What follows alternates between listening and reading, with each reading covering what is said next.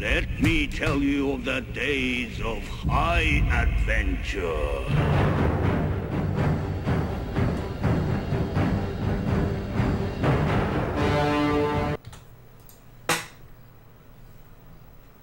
Did you guys hear something just now? That was weird. Anyway, hi! Hello there, I'm Kothor the Barbarian. Welcome to Yoshi's Island. This is my submission video for AGDQ 2017. Let's dive right into this. So what we're going to be doing today, and we'll just get this run going. So I am submitting for you the warpless category of Yoshi's Island. Yoshi's Island is a Super NES platformer. It came out towards the end of the Super Nintendo's life cycle. It's been a legendary game ever since it has come out. Now, the category we are going to be doing today is called the warpless category, which for the equivalent of some other speed games, you might think of it as a no major glitches type of run. We will have no warps, no tongue glitches, none of that nonsense, and no collecting of all the random things. It's just a good old-fashioned beat the game as fast as you can without abusing any major glitches.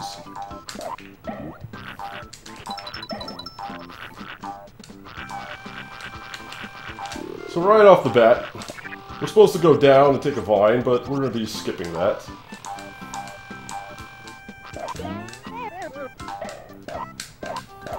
Now things are going to happen pretty quick, so I'm going to try to talk at a reasonable pace and just try to give you as much information as we can. First and foremost, beautiful game. You know, when they made this game, the art style of it, it holds up. Compared to today, if they had gone with a more traditional style and tried to make it look like 3D and stuff, it wouldn't have filled. It wouldn't have held the test of time. But because they went with this unique storybook-driven art style, it made it timeless. It really did. Alright, so coming up next, we're going to be trying to do a one-frame trick to try and skip a screen. Oh, and we did it on the first try. Now what we had to do, again, trying to talk as quick as I can because things are happening quick. What we had to do there was spit that daisy into the wall, and as a mechanism for helping things not get stuck into a wall, the game will push things out to the side. So what we did there was we actually clipped the daisy into the wall, the game pushed it out to the side, and we had one frame with which to bounce off the daisy and get over the wall. Pretty neat stuff.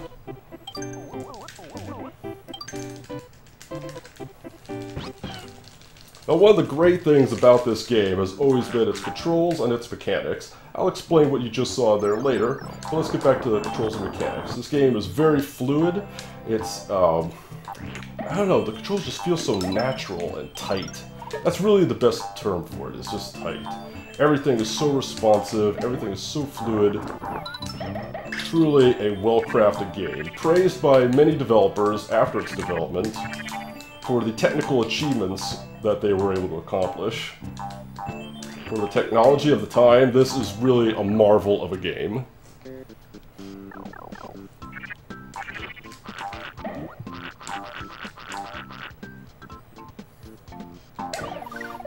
Now, what you'll see at the end here, normally when you go through a goal ring, if you're running at top speed, it will tick on the very bottom left of the ring there, landing on the flower, but you notice that time it didn't.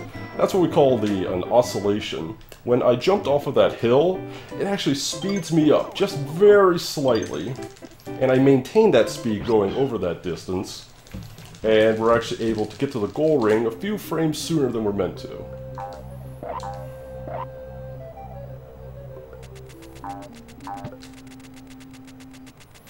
So coming to our first kind of mid-world boss dungeon. This is Bert the Bashful's Fort. Another fantastic thing about this game is, a lot of times with games you'll see they reuse a lot of the same sprites, especially for bosses and enemies and stuff. With this game, every boss is unique, and there are so many unique enemies within the environments. That should be fine.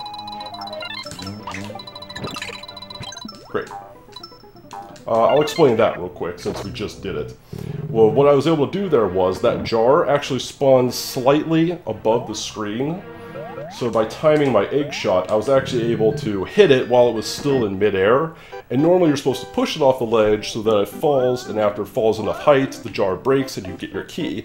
But because we were able to shoot it while it was still off screen, we were actually able to knock at the appropriate height before, so we don't have to push it manually. Nice little trick. You'll see that abused in a few places where we shoot things off of screen before we're actually meant to, and it causes some interesting effects. It allows us to skip certain kinds of content.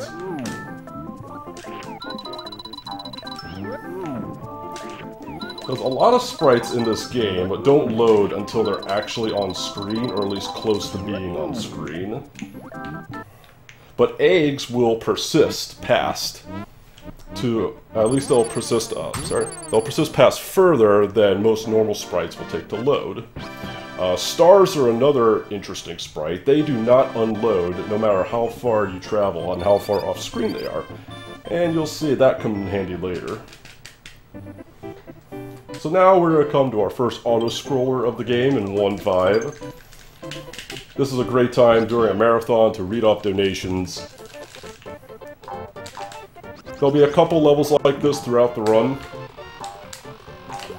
So this is just a great time for runners just to kind of mess around, do some little swag moves. You can cycle your eggs quick, you can do all kinds of stuff just to keep it entertained. But mostly this is, you know, some good downtime.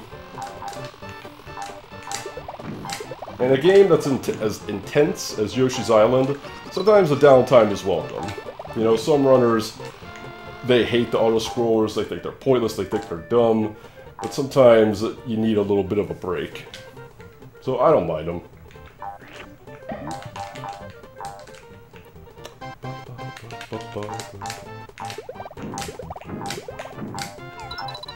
Also introducing the Yoshi's Island famous athletic theme, one of the best soundtracks in the game.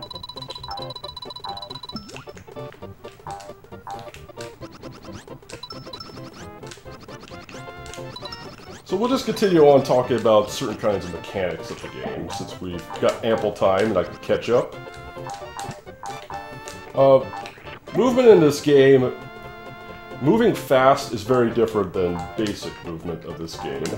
You know, you got your simple things like run, jump, walk, make an egg. But you'll notice when you make an egg, a lot of times you have to stop, you swallow the egg, and you lose all of your speed. Well, there's a simple way around that. If you make an egg while you're jumping in midair, holding the B button, and then quickly making an egg, you'll actually maintain all of your momentum and speed so that you can keep on going. So anytime you see me making an egg, a lot of times I'm doing it midair so I don't lose speed.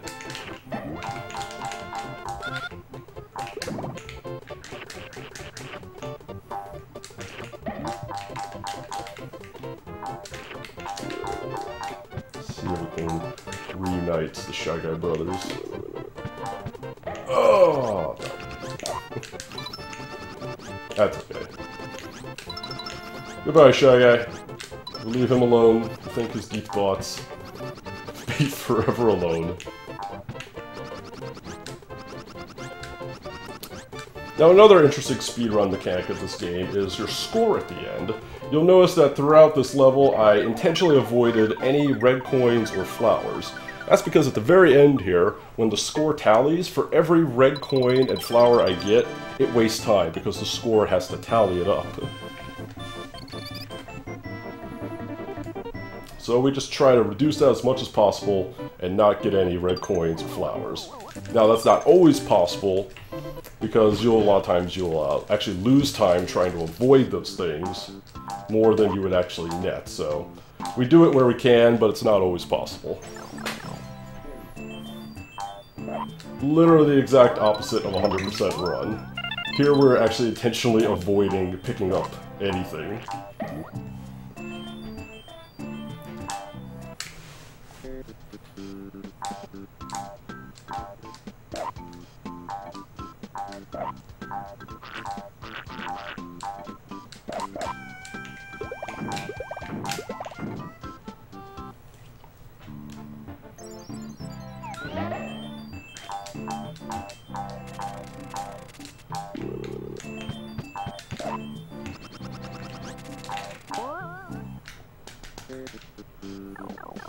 Now, coming up next is one of the most iconic levels in the whole of Yoshi's Island.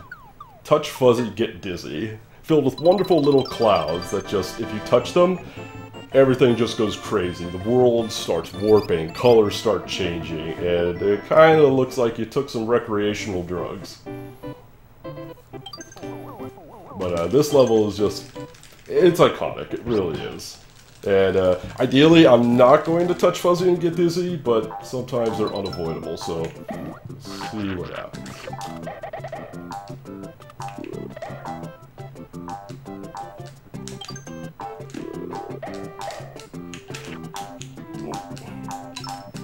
Fuzzy, please. The Fuzzies, how they spawn is completely random. Alright, so that time we did not touch Fuzzy, and we did not get dizzy. So, good for that. Save the time. Every Fuzzy you hit, I believe, loses you 15 frames, on top of making the terrain extra difficult to navigate, so you don't want to touch them. Now we're going to see Fuzzy 2 more times throughout the run.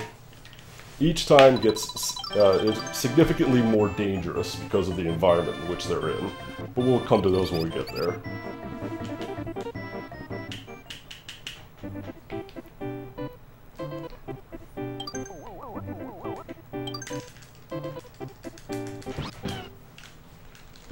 Now we come to the first world boss, Salvo, the slime. Salvo's an interesting boss. Well, let's, before we get into Salvo, let's try not to take a bath here. Some tight maneuvering going through there. Also, some precision here. Let's see if we can get it. Good.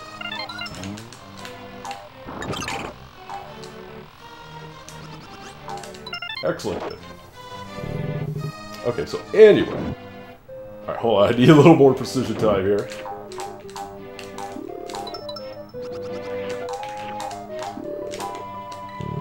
Alright, so now we've come to the boss. This is Salvo the Slime.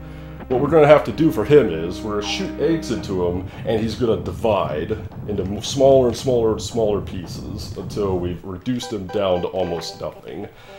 His movement is semi-controllable.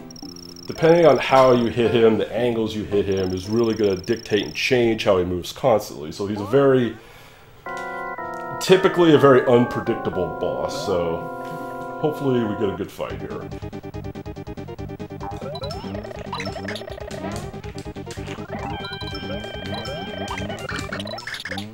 Good, that wasn't bad.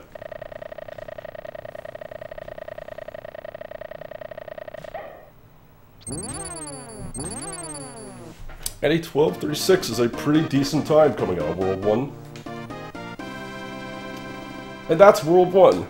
Pretty simple. They slowly are introducing you to new mechanics. As you go throughout each world, it's going to get harder and harder as you would expect. And the game's very well paced. They never hit you with too much too fast. You know, it's going to gradually increase the difficulty on you and introduce you to new mechanics as you go along.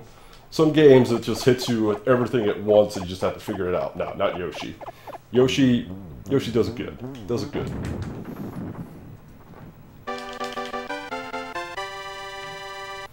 So since we're coming into 2-1, I'm going to explain what we call a pipe glitch.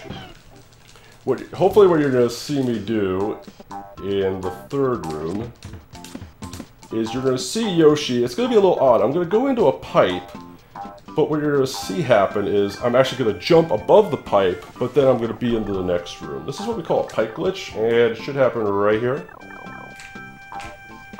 There we go. We do that by pushing the jump button and the down button at the same time. And all that really does is it helps us skip the animation for Yoshi going down to the pipe. Normally, when we try to do that, you'll see that throughout several times. Normally it only saves about half a second because it only skips the animation. But in 2 rooms, that room being one of them, it skips a little more time because it actually will transition us to the very next room. It's one of the few glitches that we allow in the warpless category. But it's fairly precise, and if you mess it up, you're going back down the pipe, losing time, and you have to try again. That's the nice thing about Warpless, is, especially in terms of a marathon, it's a pretty safe run. There's really no thing in it that would be like a run killer. Okay. That's unfortunate.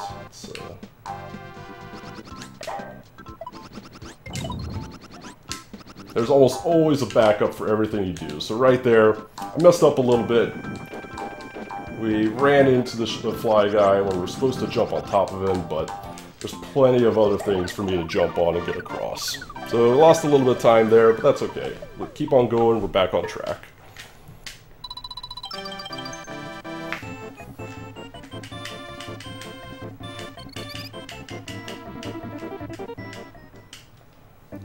Now we're coming into 2-2. 2-2 is one of the, quite possibly, it's one of the hardest levels in the game to speedrun. There are so many things you have to do precisely and mechanically throughout this level that just makes it an absolute bear to speedrun. And the first thing we're going to do is grab this toady.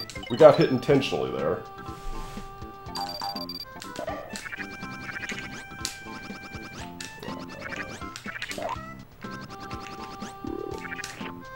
Now, toadies have an interesting and unique attribute about them. Normally, when you spin an enemy, its hitbox isn't active in midair, but with toadies, as you just saw, their hitboxes are active, so we can actually use them to get over walls that we shouldn't be able to get over by jumping on them and using an extended flutter. And when I say extended flutter, when you jump on an enemy and you hold down the jump button, you'll get a much higher flutter on that first flutter after it bounces than you normally would. And we call those extended flutters.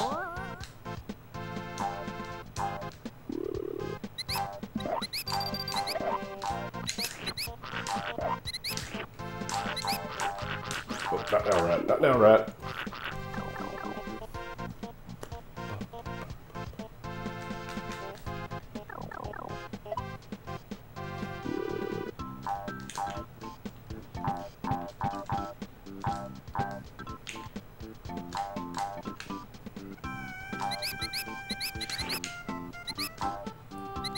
Working our way through here. It's a little bit of a maze if you don't know where you're going. Fortunately, the game developers were very kind to put arrows everywhere.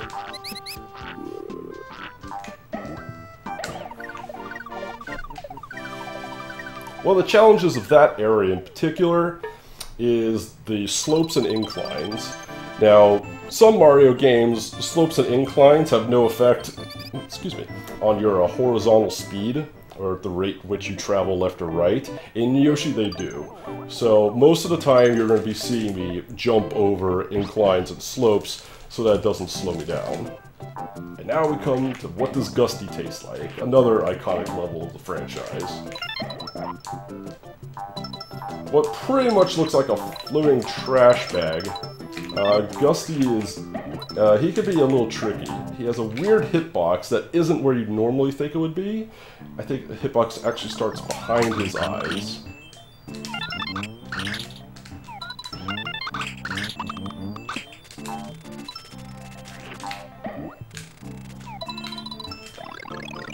Now, I believe this is the first time we get to actually use Super Baby Mario. So what that star did is it gave Mario his cape, if you remember, from Super Mario World. He can't necessarily fly because he's just a baby. He doesn't know those kind of things yet. But it does allow him to run fast. And while you're Super Baby Mario, it's actually the only time that holding Y actually allows you to run faster, like you would normally do in a Super Mario game. Normally, when you run, Yoshi just runs at full speed all the time. You don't have to hold any extra buttons or anything like that. Which is nice, because it gives you one less input to have to worry about while you're speedrunning.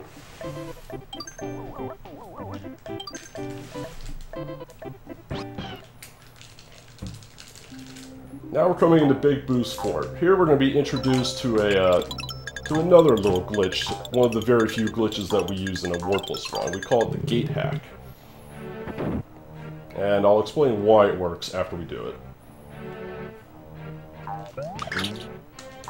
Okay, right there, normally you're only supposed to be able to go through those one way. and not the way in which we intended. That was another trick we had to do right there, back to back. So I'll explain the first one. I'll explain the gate hack. Normally when you shoot an egg up, it doesn't go truly up. If you're holding up, it actually goes slightly backwards from Yoshi. So we abuse that there to actually send the egg forward. We actually send the egg backward through the gate, and it opens it for us. Now, the second thing you saw me do, getting up over that ledge, normally, if you stand there and flutter, you can't get over that edge. The developers tease you a little bit, and it looks like you could just barely make it, but you can't. But you can. You can do what we call a perfect flutter. You have a 3-frame window at the peak of your at the peak of your jump, to release and repress the jump button. And you can actually gain height off your flutter. Now that's going to be very important. That's okay. Still on a good pace. That's going to be very important because we're going to be using that a lot of times. You actually gain, I believe it's a pixel or 2 of height. Normally you're consistently losing height with flutters, but being able to gain or maintain your height is huge, which we're going to see. Now we're coming to 2.5, my favorite level of the game. It's actually one of the shortest, but it's very technical, so it's just quick, fast-paced, and technical, and it's just fun. My favorite level by far.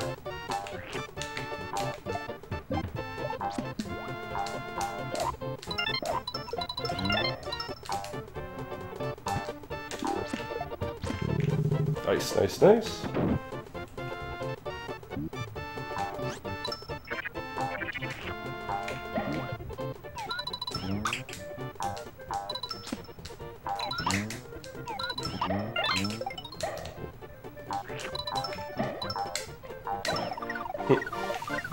That's okay. Actually, it went pretty clean. We had to...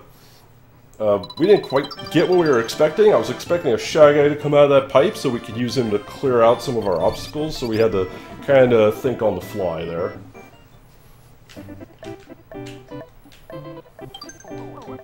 Now, another thing, and you're just going to hear me saying constant praises about this game, so we'll just get that out of the way right now.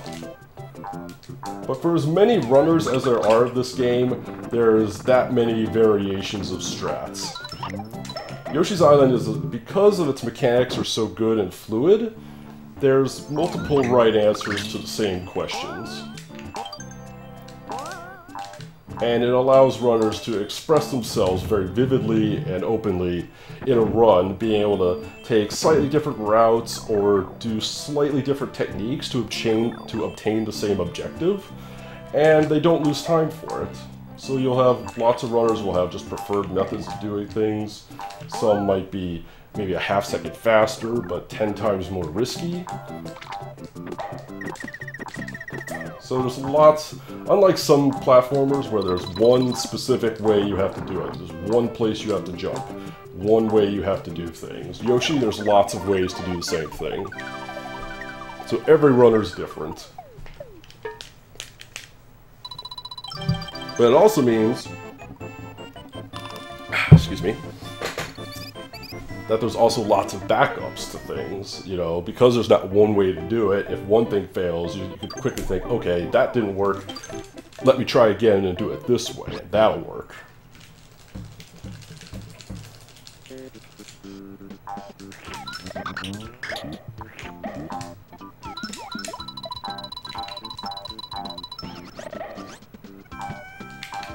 Now, alright, cool. Now normally, in those gaps that I just ran through, are supposed to be 2 bullet bill cannons, but what you saw me do there, making that giant egg, first of all, hype for the giant egg, off those big fat Shy Guys. What the giant egg does is when you throw it, it turns all the enemies on screen into stars. Now, if you recall earlier, I said that stars do not despawn when they go off screen. So what we did there is we did a sprite overload. Hold on.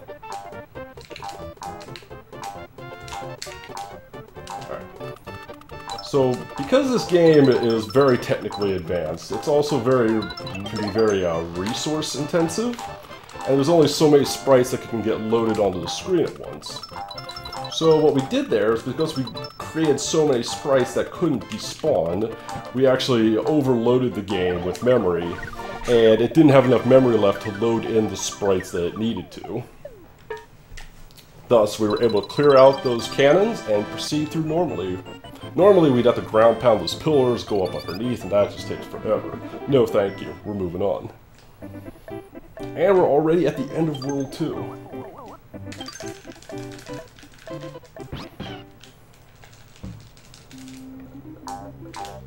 And there you saw me do that pipe glitch again, which saves half a second. We try to do that in as many places as we can, but we have to be careful, because if we do it in some places, we'll actually trigger what's called a 1-1 warp, and that is not allowed in this category. That's okay. Trying to go under that save ring, because save rings take time.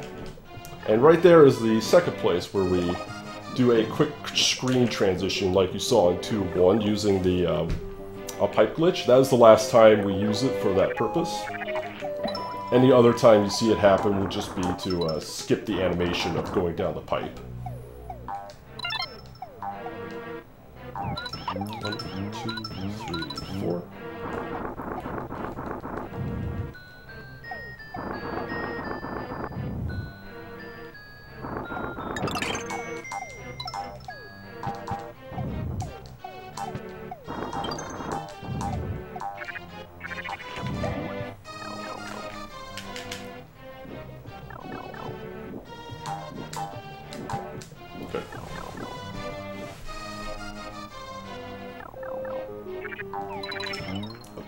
Oops.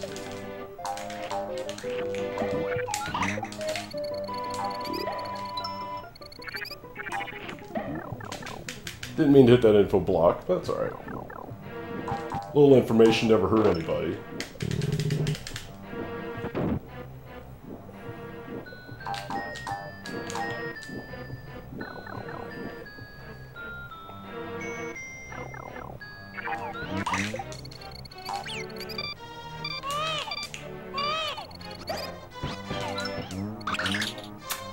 That's unfortunate.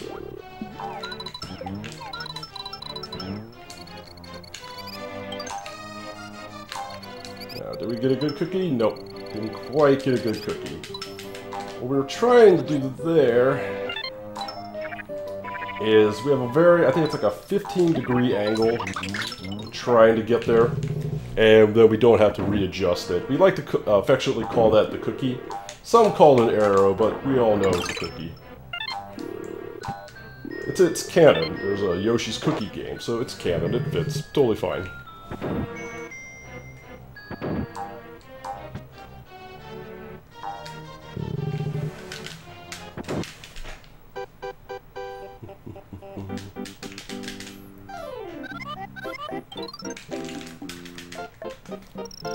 Now, most bosses, you gotta shoot them a bunch of times with your eggs in order to defeat them. This boss is different, though. This boss has no health. Takes no damage from eggs. So what we have to do for him is push him over the edge. And good, we didn't get the extra push.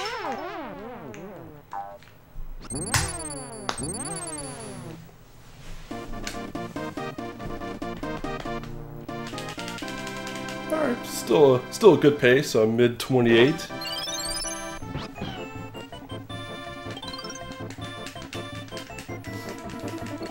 Now the time you are seeing right here is the world record time for this category. I do have the record, so I did not mention that earlier, but that's alright.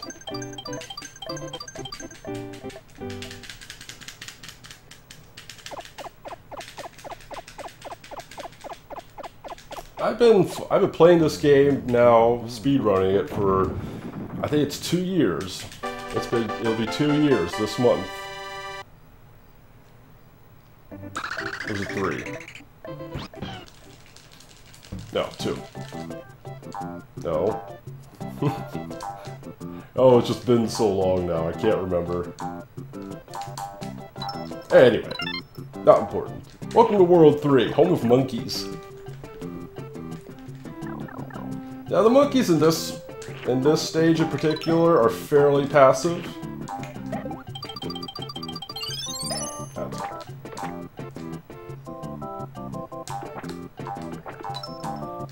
But as you'll see later, they do get a bit more aggressive.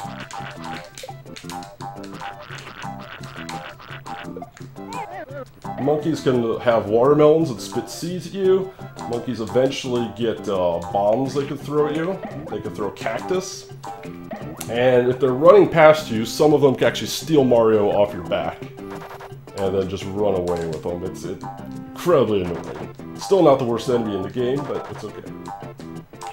Nice. Do a little damage boost there. Right there we actually let the monkeys grab Mario because they're on a bit of a swing. And then we just turn around and tongue the opposite direction so we get them right back as soon as they grab them. It's the quickest way through there.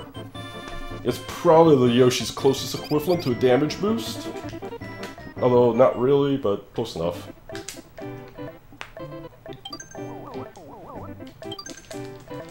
Alright, now we're coming to another fairly precise and technical level.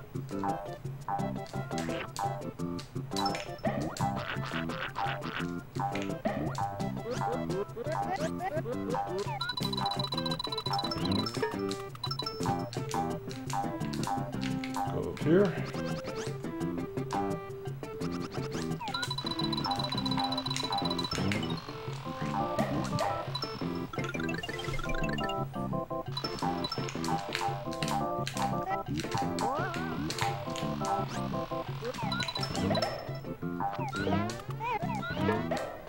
Just clear everything out of our way with our eggs and keep on going. That went pretty well.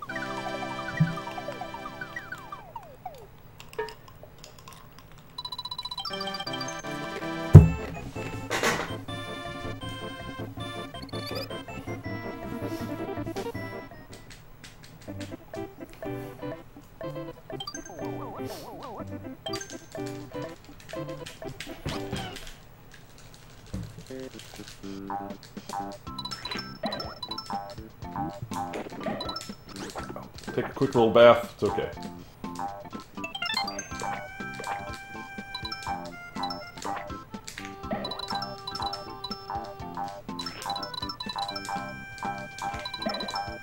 Now here the monkeys could start grabbing Yoshi, so we're going to try to dance around him and get him out of our way. Their jumping pattern is a little RNG-ish, so sometimes you'll do the same movement and they won't jump at you, sometimes they will, so just best just to knock them out. So there's no chance to grab Mario.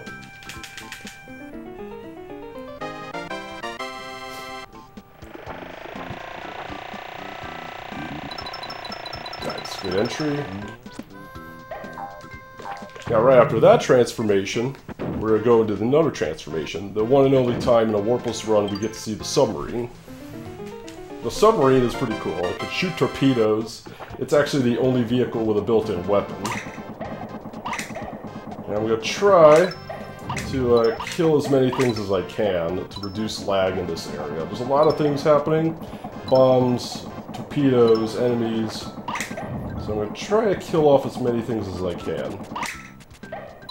Now, torpedo's path can be a little random. Actually, it can be very random.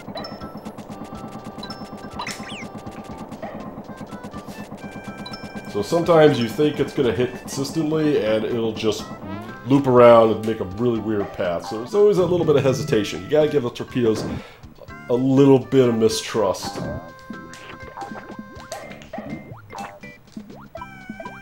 Whoa, fish. That's the first time we're introduced to fish and frogs. Now, fish are one of the very few RNG elements in this game. Now, I've mentioned RNG a few times. We mean, random number generator. It's just basically a term we use to describe the randomness of something in the speedrun community. Now, World 3 has probably some of the most RNG in the game. The fish in particular, you're going to see them a lot. Where they jump, if they jump, is completely random. So, it's a lot of times you may see me shoot off seemingly random eggs when there's fish around. It's usually just in case the fish decides to jump out at me. And now we come to Sir Froggy's Fort. This fight for Sir Froggy is quite a famous fight. As you'll see later on, he will actually eat you and take you into his body, and you have to actually fight him from the inside. But this fight has actually evolved within the last year. Normally, unlike most bosses, where they take a set number of hits, Froggy actually has like a numerical health value, and the damage you deal to him per egg shot can vary. I'm just going to drop down here. Depending on many different factors. The angle in which the eggs come at you, the speed. So normally what we once thought to be a consistent 7-egg fight, we can actually get it down to a 5 now with a little bit of luck and precision.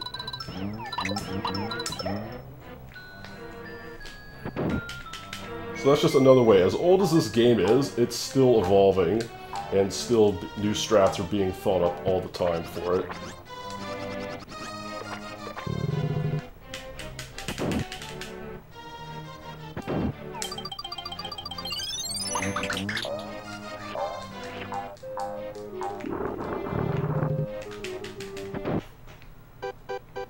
And here we are, Sir Froggy.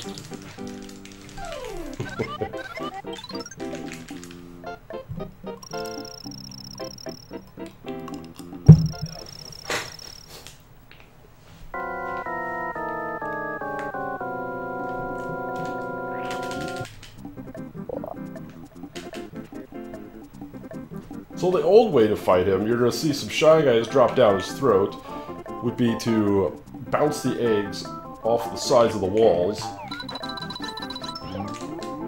and you would deal more damage that way. Now what we do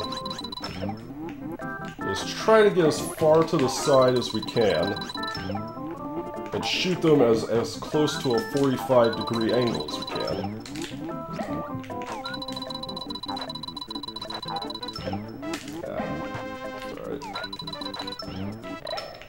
And that was 6.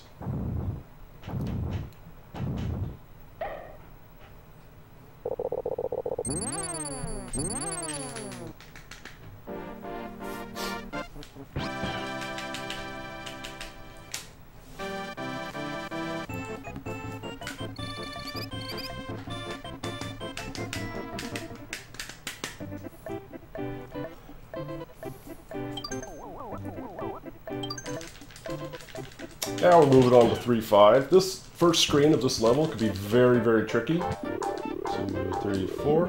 Got a lot of foam here that we gotta get through. That was really clean. It requires a lot of precise egg shots to shoot a clean path through the foam so we can get right through. That was pretty clean.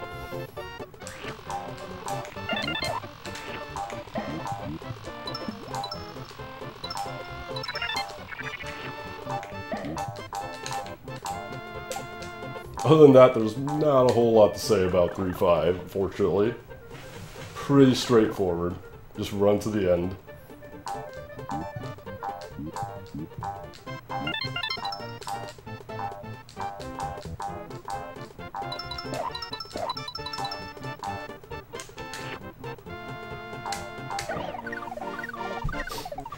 I can, however, mention about the goal rings.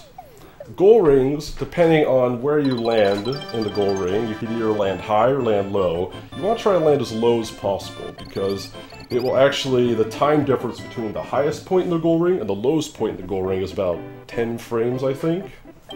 Which may not be a lot in a 60 frame per second game, but added up over the course of 60-some levels, you're talking a few seconds here, which in speedrun terms is a lifetime.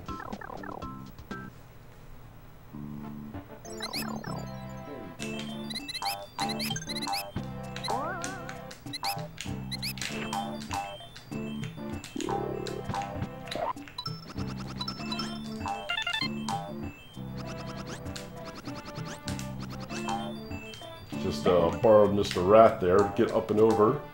Normally you're supposed to shoot that cloud there and spawn some stairs, but we don't like doing that. And we're done. That's one of those stages that gives new players a lot of trouble because they can't find the key. But for a speedrunner who knows the route, it's one of the quickest and the easiest.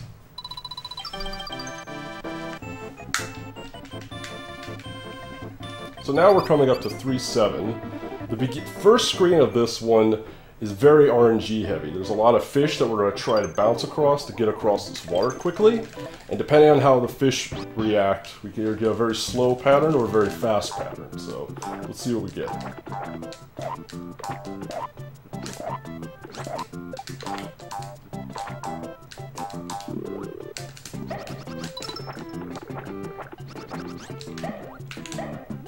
You got a very slow pattern.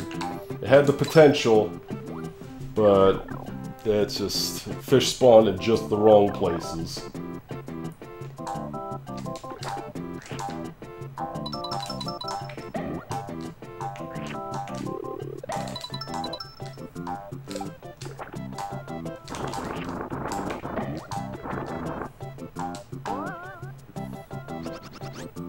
This is the first time, and one many times, I'd like to thank the developers for not making walls as high as they should be.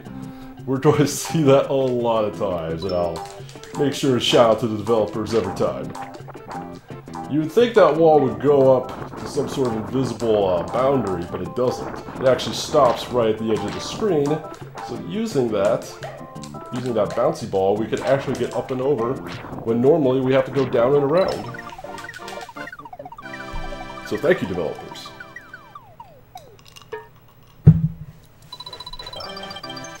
And now we're coming to 3-8. This is a fun level, with a very unique boss at the end of it, which, if everything goes well, will be a very quick fight.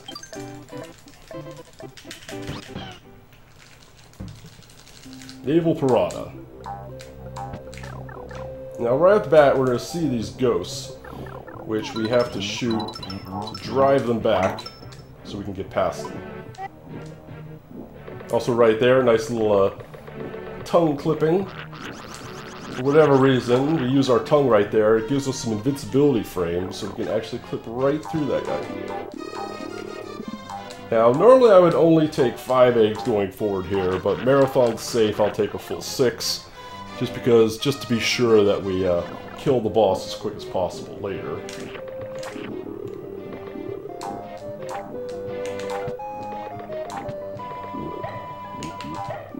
Now those ghosts... Normally, as you might have saw there, those ghosts fill up the whole screen, and it normally takes about 4 or 5 eggs to get past them. But using... using that mechanic I mentioned before, how we can hit things off screen as they're spawning. I'm going to take a few eggs here, just to be safe. We could actually hit him as he's spawning, and as he's spawning he grows very quickly, but if we hit him soon as he's spawning... Also, here's the boss, and there's the boss. Normally, you would walk into that room, the whole animation would start, it'd sprinkle him with dust, and then the fight takes about 3 minutes. But the developers left a little Easter egg in there where you could actually shoot the sprite of the boss before he gets big and kill him in one shot. The famous Oh My.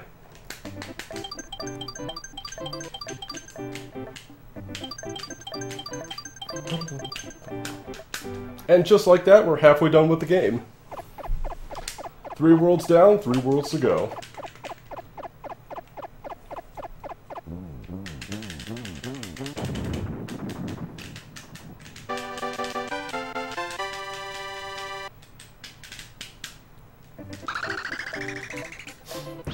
Now in 4-1, we're going to get reintroduced to the Fuzzies, if you remember them.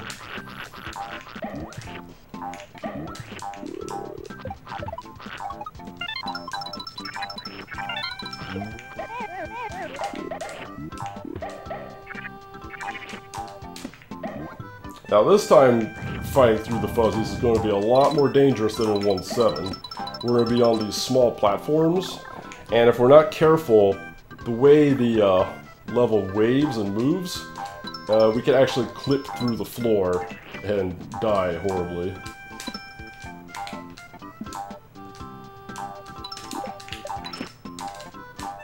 Wow, that was actually some of the best fuzzy RNG I've ever seen here. Wow, that was good.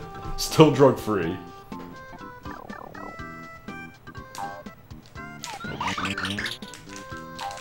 Come on. I had too many eggs. I should just kept going. You always have to be conscious of your egg count, even in Warpless. What happened there is I didn't realize I had a full 6 eggs because I had such good fuzzy RNG that I didn't have to use any of them. So if you have 6 eggs, the Shy Guys won't spawn out of those pipes, and nor will any other enemies. So what I was hoping for was the Shy Guy would pop out and I would grab him and use him in a bit. But because I had a full 6, he didn't show up. I probably should have just kept going, but it kind of threw off my pattern a little bit, but it's okay. Not a big deal.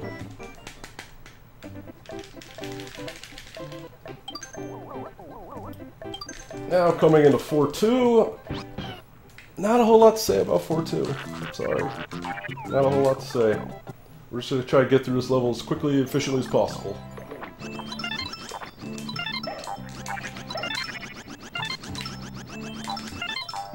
Although I could certainly mention why I was tonguing the wall there. One mechanic about Yoshi is if you tongue something, it actually stops his momentum altogether. So if I tongue a wall, tongue a ceiling, it'll actually stop that vertical or horizontal movement respectively. So when I have to make tight turns like that, it's actually very beneficial for me to stop my momentum so that I can turn quicker. Now hopefully what we see right here, that right there is called a Baxter, named after the famous Tasser, who discovered that if you can, when you tongue an egg, you can kind of juggle it, you can actually toss it ahead of you, and the next Yoshi will actually pick it up. It doesn't save any time, but it's cool, so we do it when we can.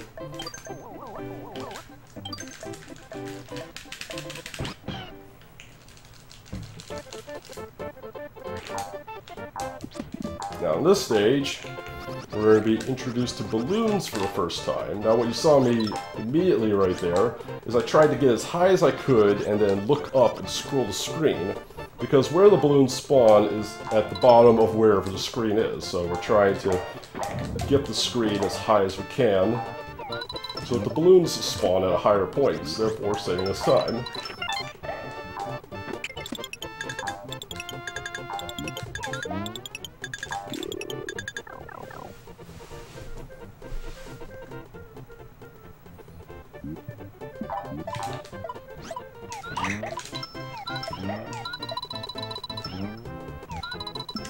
Now we're getting rid of some eggs here because we're coming up to a very laggy area, and the fewer sprites on the screen, the less lag we'll encounter. So you try to go in, 2 is the ideal number of eggs there. I hit very minimal lag,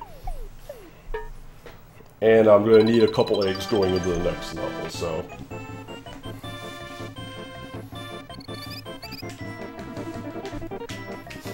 Now we're coming into Marching Mild's Fort.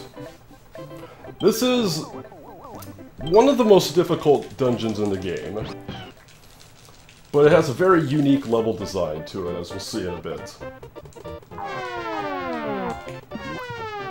Once we get past this intro area, also everyone say hi to the Giant Chomp. Hello Giant Chomp, please don't eat my face. I'd appreciate that very much.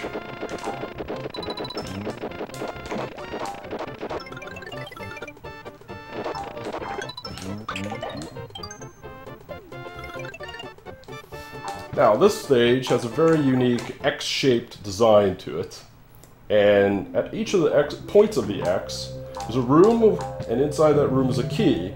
4 keys that we're going to need to get to the boss. Now, the order in which we do them is primarily due to the number of eggs required.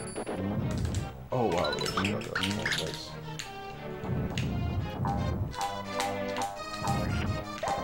Because keys take up a inventory slot where Yoshi's eggs would normally be, we try to do them in the order of the rooms where we need the most eggs to the rooms where we need the least eggs.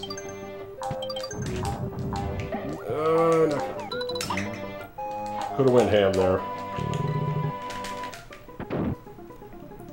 Next room we're going to go is down to the bottom right. Every room has its own unique little peril to it. This room, it's going to be blue spikes.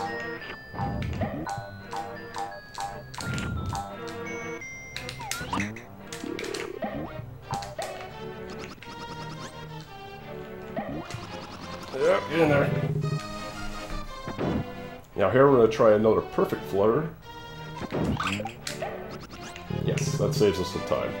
Normally, if you miss that, you have to flutter again, get on that pink platform and jump. It's slow, it's terrible, nobody cares. Gotta go fast.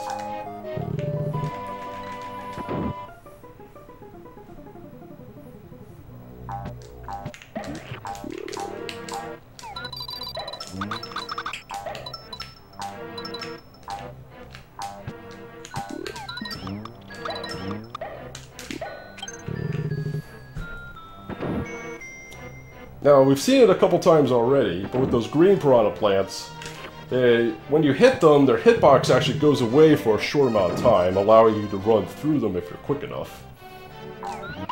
We saw that in 3.8 and 4.3, and once again there. And I believe we'll see it a few more times coming up. Now, what you saw me do there a little bit ago, taking that bucket, there's actually a way to flutter underneath that platform and not have to take the bucket. But it's very precise and instant death if you fail even a tiny bit of it. So for marathon safety, we won't be doing that. Unless they throw enough money at me in a donation incentive. That might be the only thing to convince me to attempt that in a marathon setting. Maybe if I did it right after I got the save ring, it wouldn't be too bad. So now we've got all our keys, now we're just beelining right for the boss. I don't want that egg, just to be safe.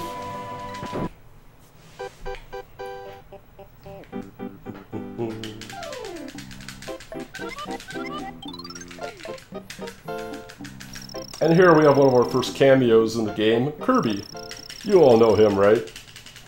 Actually, it's not really Kirby, but it sure does look like him.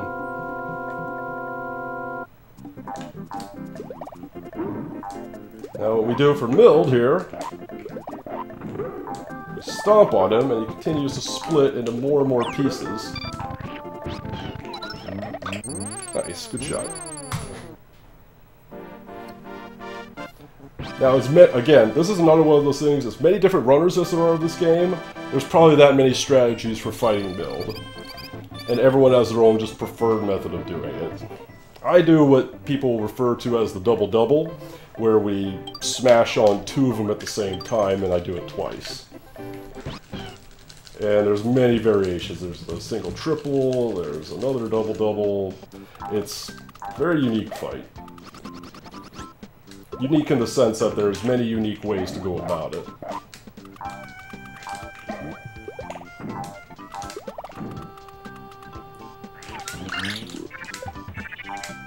4-5, what we were supposed to do is, we were supposed to be pushing a Chomp Rock throughout this entire stage, but once again, shout out to developers for not making walls as high as they should be. We're actually able to extended flutter over that first wall and pretty much skip the entire stage. So thanks again, developers, you guys are great.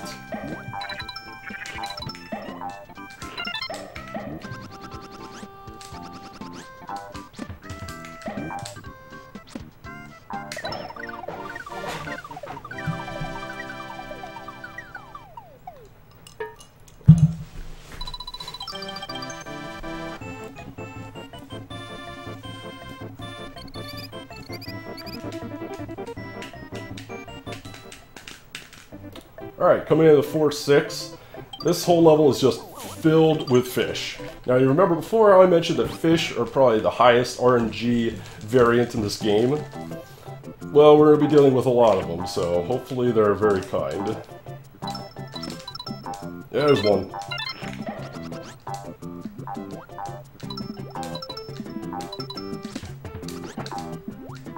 Hello. Go away, fish. Go away. They just love to try and get you.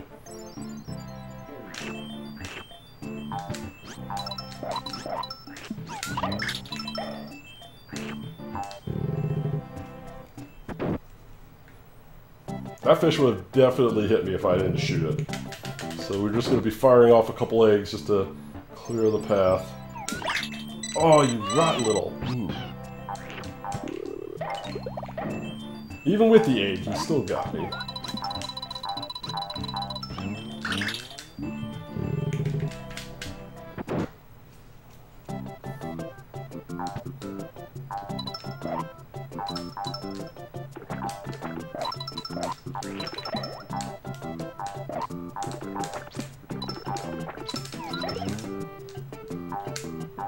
Again, there we are abusing the fact that we can clip through those guys if we act quick and shoot them.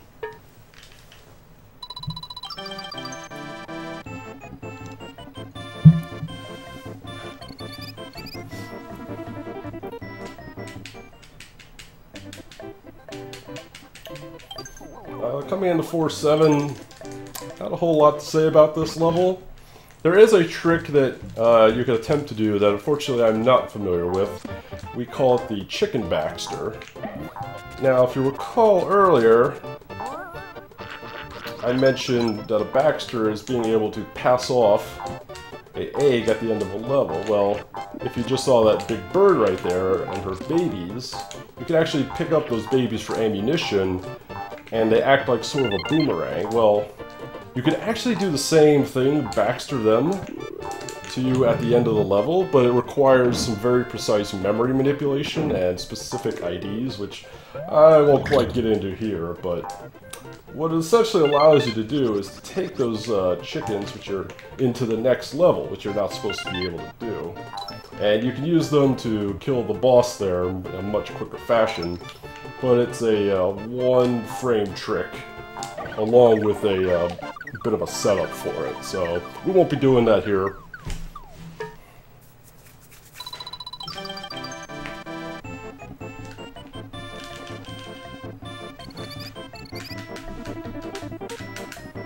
Now coming into 4-8, 4-8 is actually, there's some new strats that we've actually developed within the last few weeks that hopefully I could showcase here, where we use a turtle shell and where we despawn one of these spike rotators.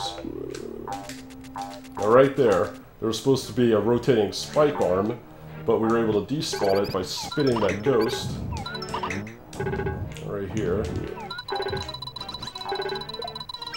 Oh, what? That was unfortunate. Normally we'd make it under there. Oh well, not a big deal. Not really losing a whole lot of time for that.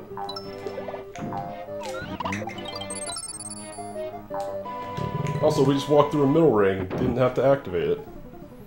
That goes back to that sprite overloading thing that I mentioned. Because we were able to actually stutter the game a little bit by hitting that cloud at the same time that we were going through the ring. So we actually skipped the animation of activating the mid-ring.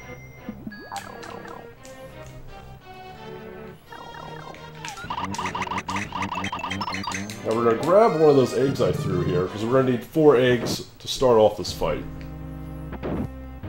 Now we're coming to Hookbill.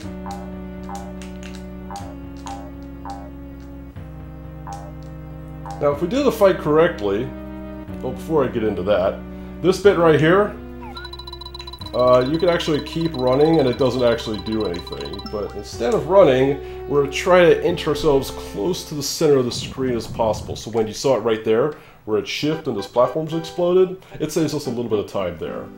Now this is Hookbill. What we're going to try to do, normally what you do for him is you shoot him a couple times with eggs and then ground pound on his belly. Well, what you can actually do is shoot a ground pound at the same time as he's falling to do it a little bit quicker. And if we do it right, we'll see a little surprise at the end. Very good. A little trick we like to call blast off, and you'll see why we call it that.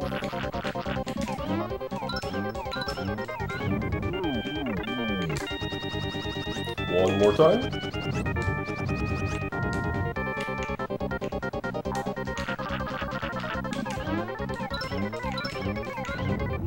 And blast off.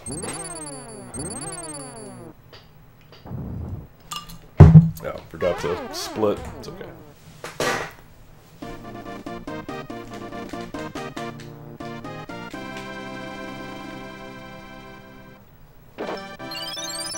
So that's not bad. About a 1 hour time is a really good time to be at the end of World 4, so we're on a good pace.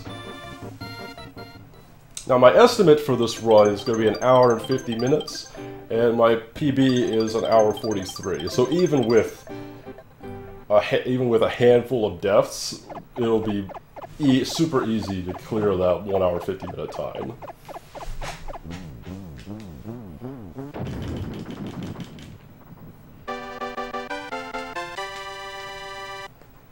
And now we're coming to World 5, filled with obligatory ice physics that for some reason every platformer has to include.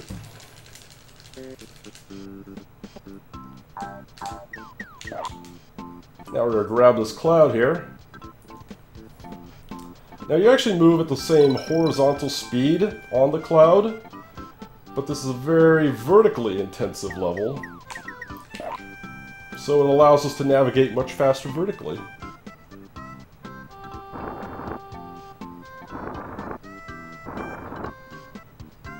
See if we can thread the needle here, and nice. Good stuff.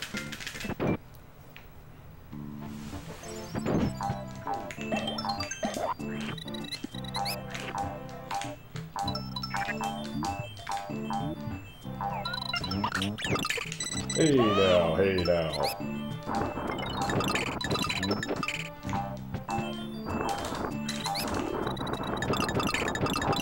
That's actually a really sweet shot I just did there to get rid of that stalactite.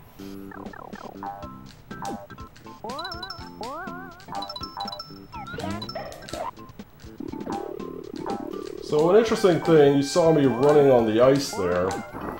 It's actually faster to run on the ice and slower to run on the snow. So anytime you see snow, I'm just going to be jumping constantly because it actually slows you down. But if I'm on ice, I'm going to try to stay on that ice for as long as I can because it actually speeds me up. Just a little bit, but it's enough that it helps.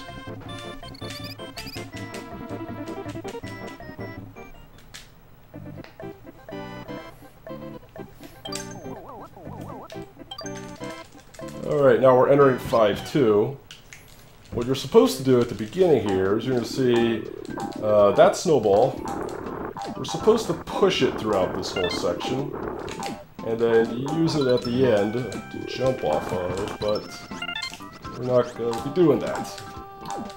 Now I brought that little penguin with me just as a backup in case I couldn't get the perfect flutter there. Whoa, there, okay. Well, I guess we're doing this without the cloud.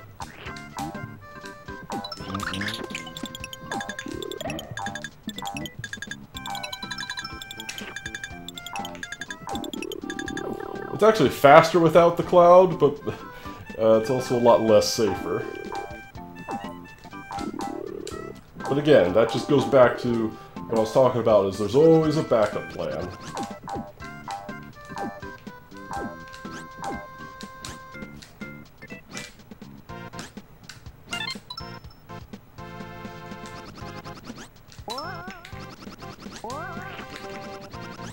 Nice. Now we're supposed to ride the gondolas through that whole section, but they happen to place penguins in perfect little locations, so we'll take the penguins instead. Now we're coming up to 5-3, another iconic level of the franchise. It also has the famous skiing section.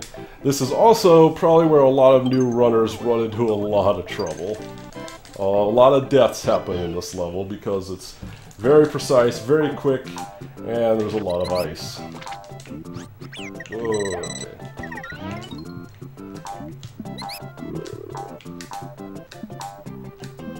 Sorry, we'll just go up and over.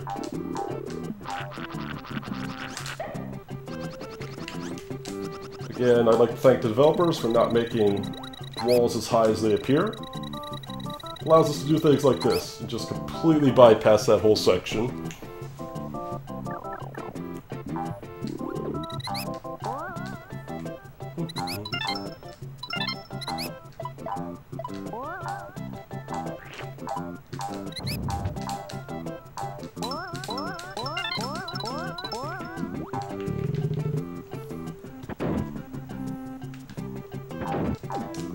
Now we got a little bit of precision come up here.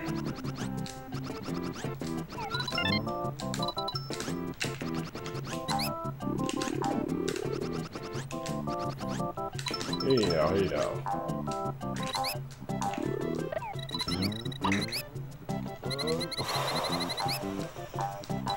That was close. That would have been quite unfortunate if I died there. Oh no! Hold on. Oh, trapped. That's okay. That's probably one of the worst kinds of deaths you can get in this game, because it was so far along.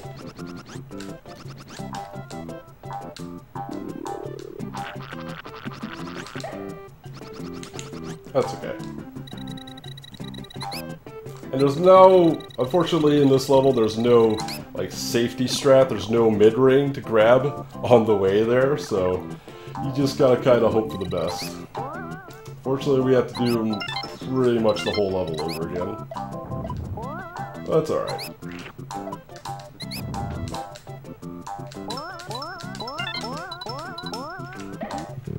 That's why I kinda gave myself such a generous generous estimate.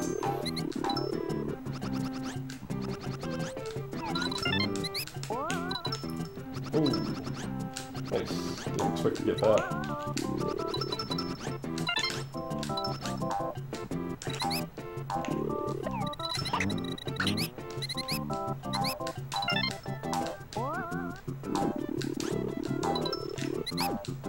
Let's just get rid of that penguin this time. Not dealing with him.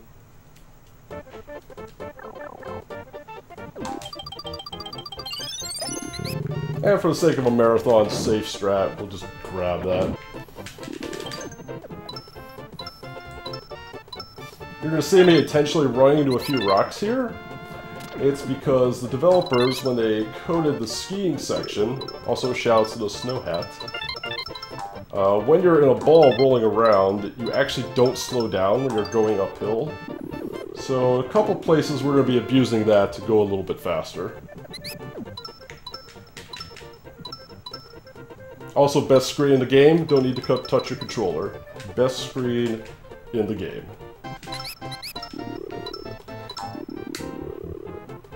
But you can touch it if you want to go a little bit faster.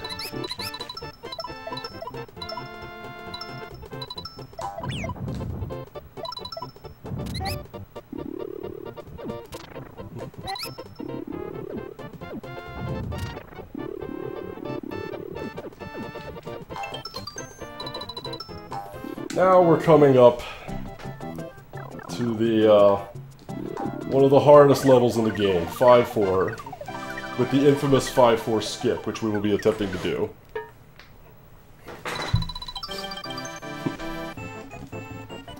This involves a very long series of perfect or semi-perfect flutters in order to traverse this area. Normally you're supposed to ride this ghost across this long area, but it was found out that you could, through bouncing off of some enemies and through a lot of perfect flutters, you can actually get around it. And it's incredibly difficult, probably the most difficult, without a doubt, the most difficult thing I've ever had to learn to do in a video game. But it saves about 1.5 minutes, which is huge. even if you die and get it on the second attempt, it still saves you time.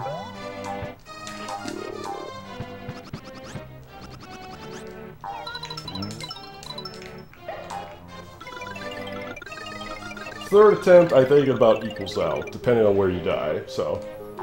the commentary is going to be a little low for the moment, because I really need to focus on this upcoming section. We're not there quite yet, but we're almost there. Okay. That's fine. I didn't want that baby anyway.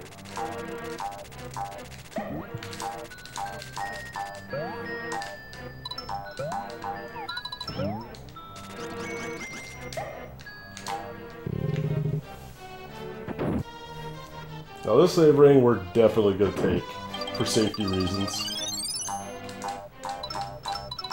Alright, here we are, upcoming to this section. This is the 5-4 skip.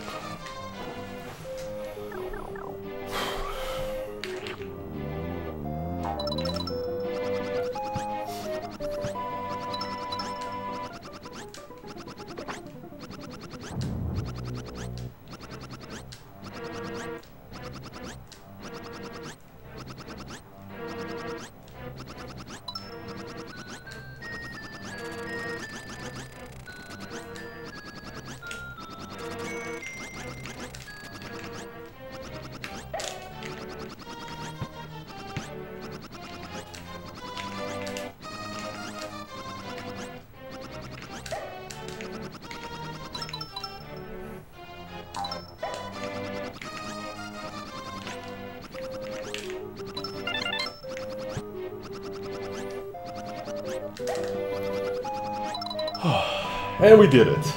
Good stuff. Whew. I don't know if you can see it on my face, but that was intense. Whew. Alright, well we got through there. So already, I'm pretty happy with this run already. Now we come to the boss Sluggy. Here we're going to see it abused again, once again, shooting our eggs off screen and then spawning things by moving back and forth. So, let's see if we can do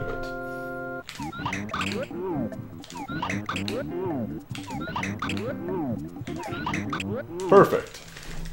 Normally what you're supposed to do is use all your eggs to pound through his gel-like body until you hit his heart, which on average takes about 4 to 5 eggs to do with each bit of damage. But what we actually do is we shoot the egg and then we move the screen a very specific way so that Sluggy's body spawns right over top of where our egg is at the time. Very precise, but very fast if you do it.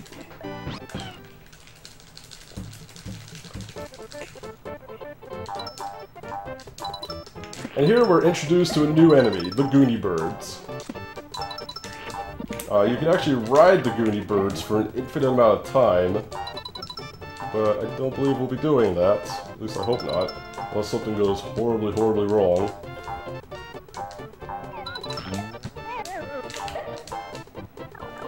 Good.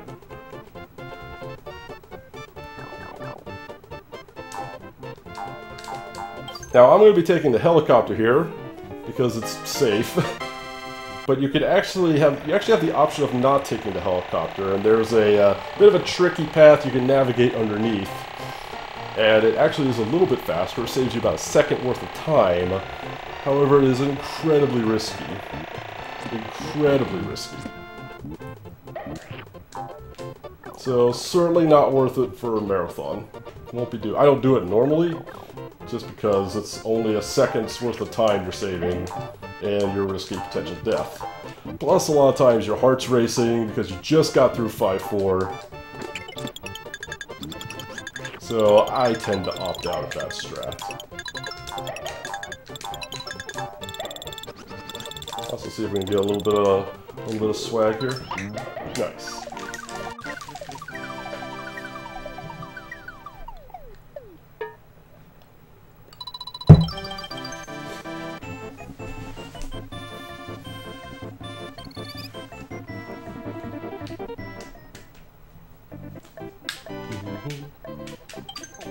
Coming up to 5-6, we're going to hit our second auto-scroller of the game.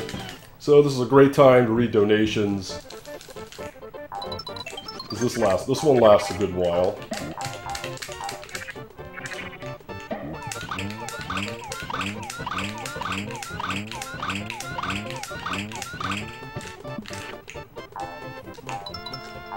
Do I need red eggs? No. I definitely didn't mention it before, because I have to save something to talk about during these auto-scrollers, so we're going to talk about eggs for a second. There's 3 kinds of eggs, not counting the big eggs. Green eggs, which are just normal, everyday eggs. There's yellow eggs, which when you break them open give you a coin. And then there's red eggs, which when you break them open give you 2 stars.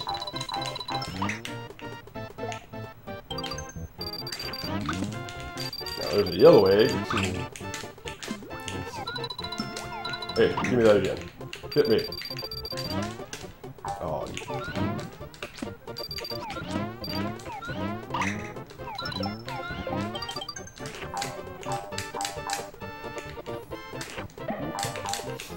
now every time an egg bounces, it changes colors from green to yellow to red. Very popular, very useful in 100%. If you take damage somewhere, it's always good to try and have a red egg with you, in case you need the health. Because at 100%, you have to finish the level with 30 stars in order to get as part of the 100%.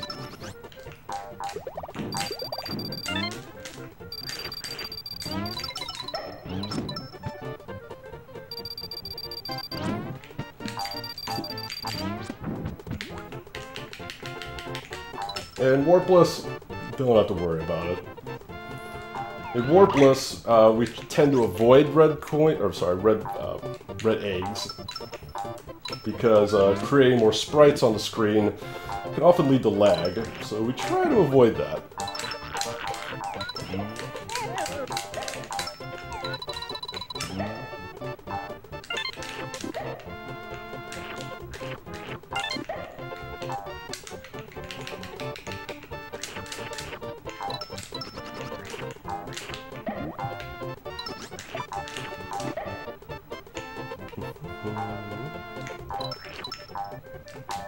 Also, we're gonna steal her babies, or at least one of them. So you can see how they act like little boomerangs. They're great.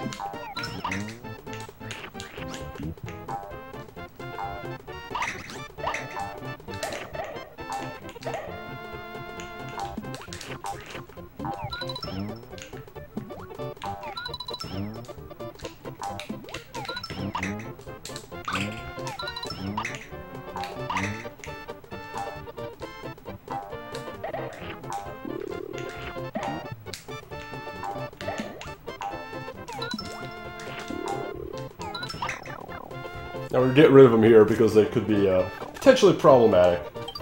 Also, for the sake of a marathon, we'll definitely be grabbing that ring. The last thing you want to do is die after an auto-scroller, especially one as long as that. That would be quite tragic, so we'll take that ring there just for safety. Taking a ring only loses you about 1.7 seconds, so not the worst thing to take it. Try to kill off a few enemies here, reduce lag, and just generally get them out of our way.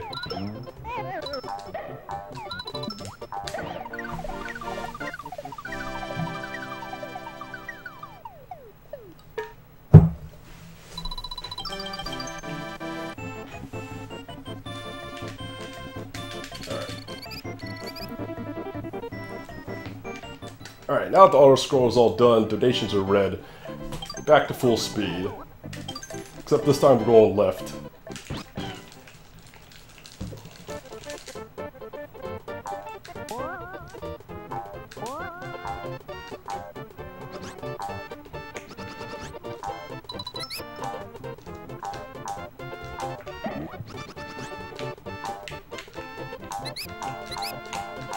This whole level is just a platform nightmare.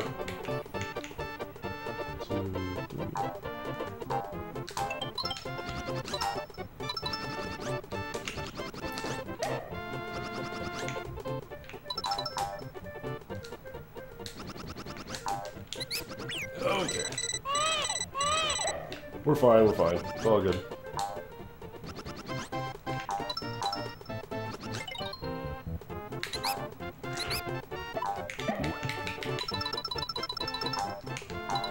Now you have to be careful on those gray blocks. Sometimes, don't do something. If you, it can actually eat your inputs. And by that I mean, you could push the jump button and nothing will happen. That's a thing. If you happen to catch it right when it's starting to shake, does a little bit of a shake, right when it's about to start dropping. And it's that little bit of a shake, which will sometimes eat your inputs, so... Fortunately, we didn't get that this time. It's usually fairly avoidable, but it can catch you off guard if you're not careful. Alright, next we're coming up to the final level of World 5, Raphael the Raven. He is probably the most notorious piece of RNG in this game, the most. We'll cover a little more as we get closer, and I'll explain why. Now let's just get through this level.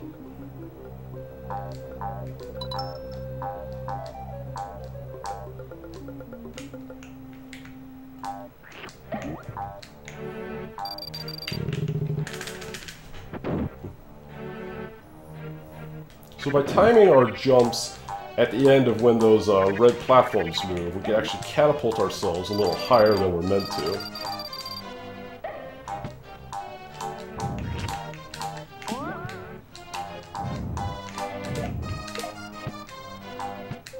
Thank you, screen, for finally catching up.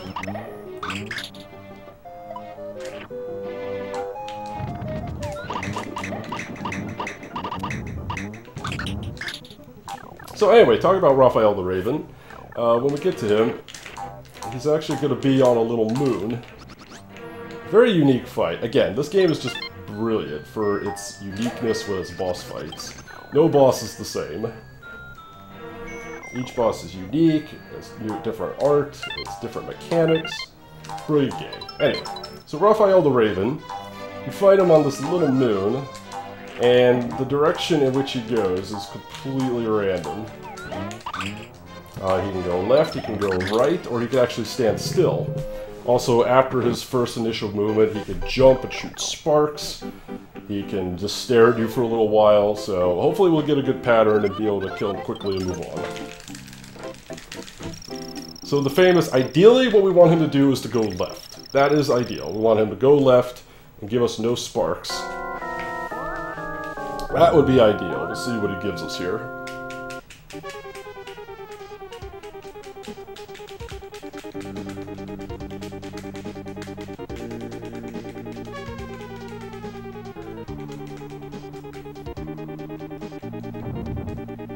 Go left. Go left. Go left. Oh, he went right. Hopefully he doesn't... Okay, good. If he can also go right and then stop right in the middle where you can't hit him, that's the worst RNG. Alright. Not bad. So he gave us some bad RNG, but it's okay.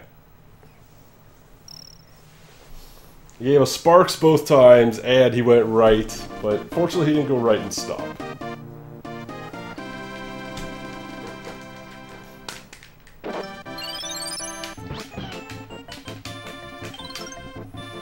Alright, so we're almost there. One more world to go.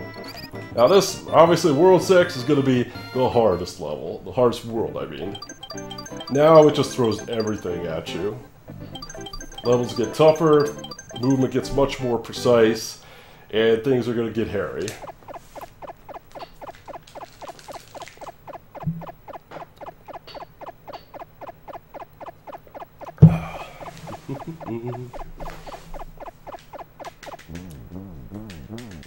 So despite a death in World 5, we're still way ahead of estimate. Way ahead of estimate. And there aren't any tricks coming up, aside from maybe 6-6. There aren't any tricks that should cost us the rest of the estimate. Again, Warpless, overall, really safe run if you give a proper estimate. And 150 should be plenty of time.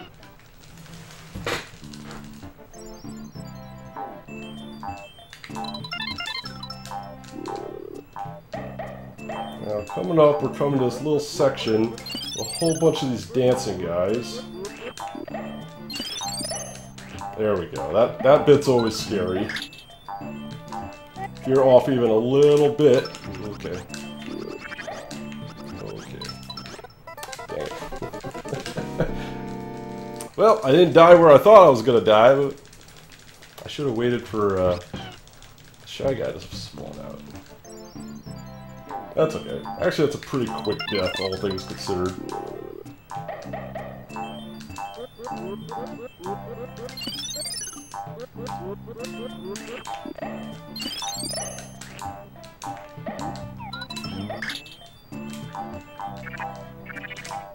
Jump a little early there, just to be sure.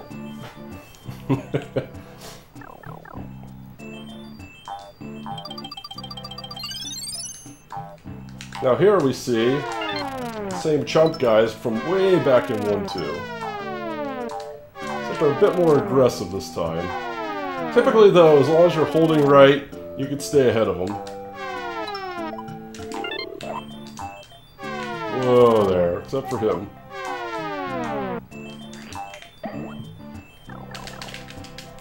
So we're still doing good, still on a good pace.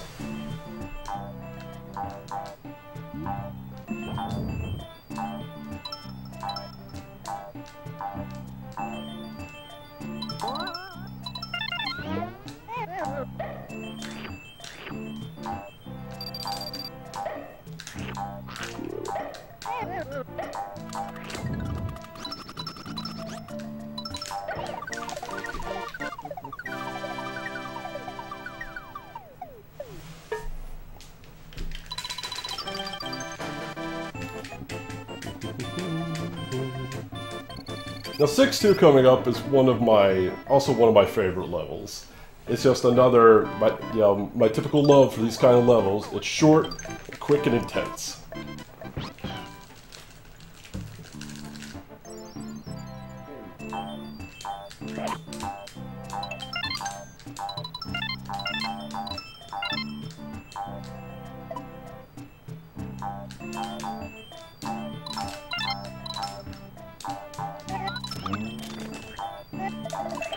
Now what you can see me do there with those little karate guys is I can actually tongue them and clip right through them.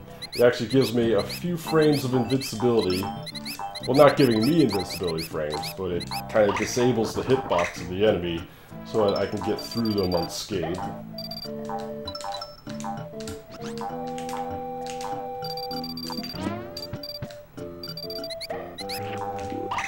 Goodbye, rat.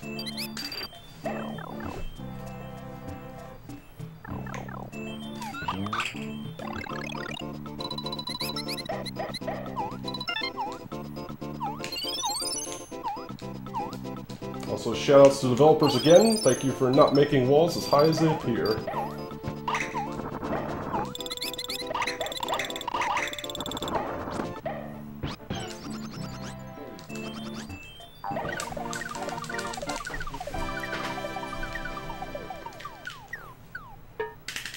Alright, 6-3 coming up is going to be the last instance where we meet the Fuzzy. And possibly the most dangerous area to meet him. Hopefully, if we can get a drug-free run, that'd be great.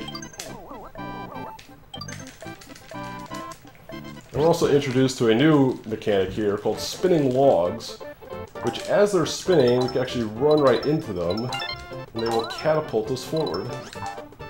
Or catapult us upward. Normally, you're supposed to just wait for them to stop spinning, so that you can land on them. Hello, Fuzzies. Try to clear them out as best we can. Alright, good. A drug-free run. Always exciting.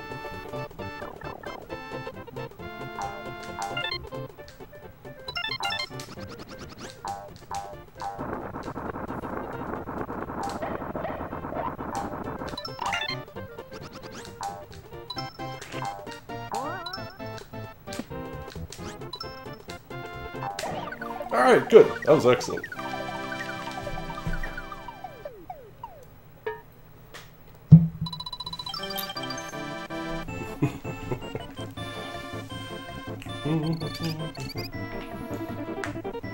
Now we're coming into now we're coming into 6-4.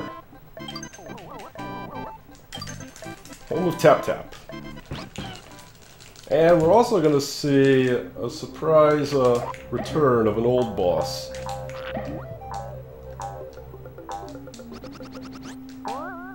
Now the trick to this section, and maybe it's obvious, is don't stop. All of those platforms are on kind of the same sync together. So the fastest way to get through it is to make sure you're not slowing down at all. Also, again, height, wall's not as high, thank you. We're going to see that again one more time. So here we're going to meet an old friend. If you remember the boss of World 1, well, he's back.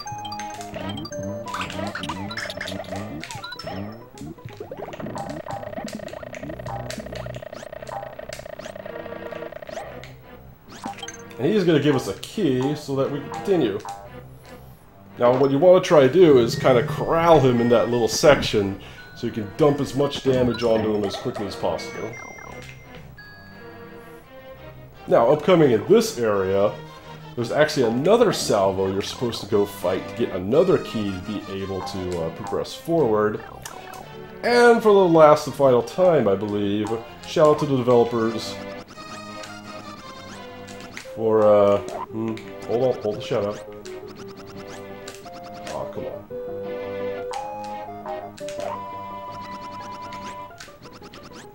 There we go. Shout out to developers for not making walls as high as they should be. It saves us so much time. We don't have to kill Salvo, we don't have to get a key, and we can just go. Now because I grabbed that middle ring for safety, we can go ahead and try the lava skip.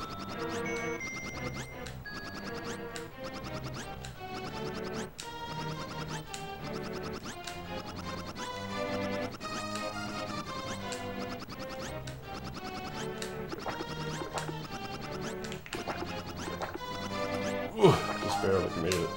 Whew. Lost a little bit of height there. I was starting to get a little worried, but normally you're supposed to take the log and just ride it, kind of surf it across the lava. But it's a little, very tiny little bit quicker if you just flutter across the whole thing.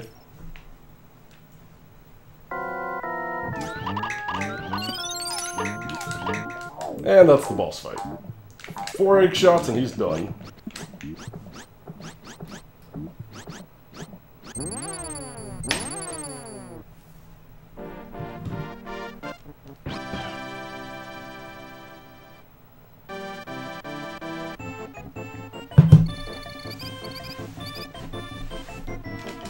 Alright, 4 more levels to go.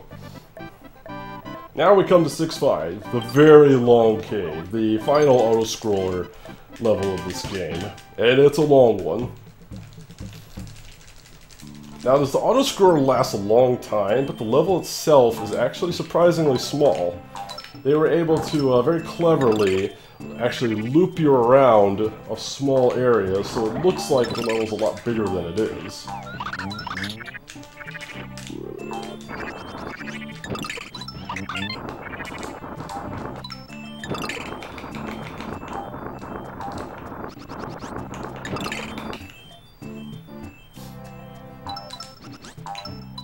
And while we're scrolling through here, I'll explain a trick that we're going to use at the end of this, called perfect jumping.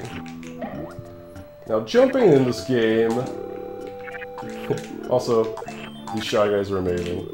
This is a 1.0 only glitch version into this version of the game. Grab those guys, they actually lose their gravity. Anyway, back to what I was saying. Perfect jumping.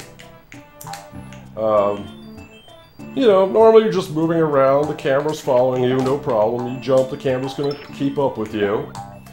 But, if you jump on the exact frame that you are able to, right before you hit the ground, there's actually one frame where you can push the jump button, Yoshi will jump, but the game doesn't register him as actually having touched the ground. Now what this does is, because the game doesn't think you've touched the ground, the camera won't follow you the way it normally would. And some of the triggers in this game, as we're going to see later on, there's an auto-scroll trigger that only loads when the camera is at a certain position. So what we're able to do is, if we could do a perfect jump, we will keep the camera where it is and bypass the auto-scroll trigger and just be able to run through an entire section, which would normally be an auto-scroller. I'll try to explain those kinds of things before we get to them so that you're not too confused.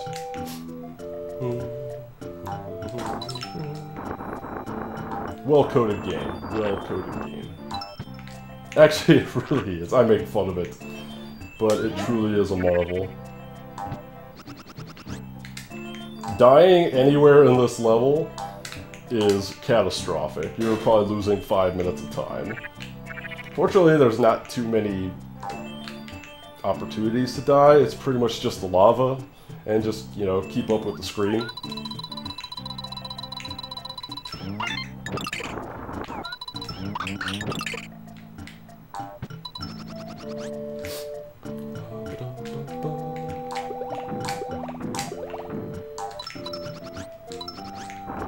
So we're almost through this first auto-scroll section of this level. Now, like I mentioned, there is a second auto-scroller portion on the next screen, but hopefully we'll be able to skip that. It's a one-frame trick, but it's fairly consistent. Yeah, I always like to imagine that I can push it along. Now we'll grab this ring here just for safety. And we got it on the first try. Excellent. Now this whole section right here is supposed to be an auto-scroller. But like I mentioned before, we were able to skip the loading of the trigger for the auto-scroller and just run through it. Good stuff. Pardon me a moment.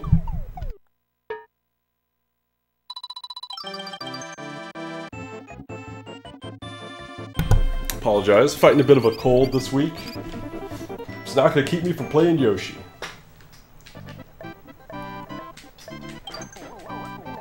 Alright, now we come to 6-6.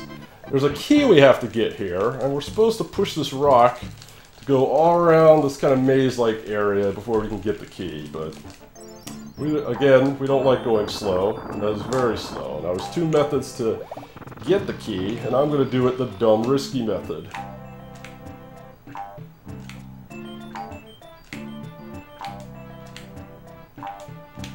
Just like that. We call that rockless. Normally, you could push a rock down there and use that to kind of clip your tongue through and get that key, but that's a little bit slower, though less risky.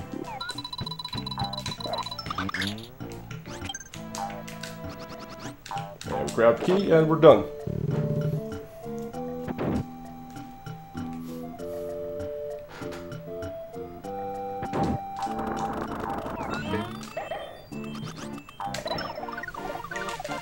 Only 2 more to go. We're almost home.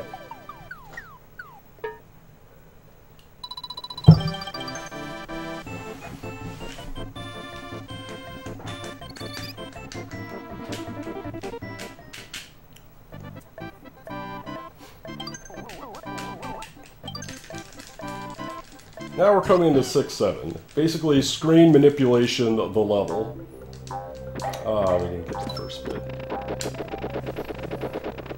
In a lot of places, what you're going to be trying to do in this level is try to manipulate the screen a little bit so that you can load platforms sooner. Specifically, these green platforms are spinning around. They don't load until you get much closer to them, or until you can see them. But in a few areas, you can look up and scroll the screen a little bit so that they spawn sooner. And that's ideally what we're going to try to do. See right here, I'm going to be looking up so we can get this one to sync up.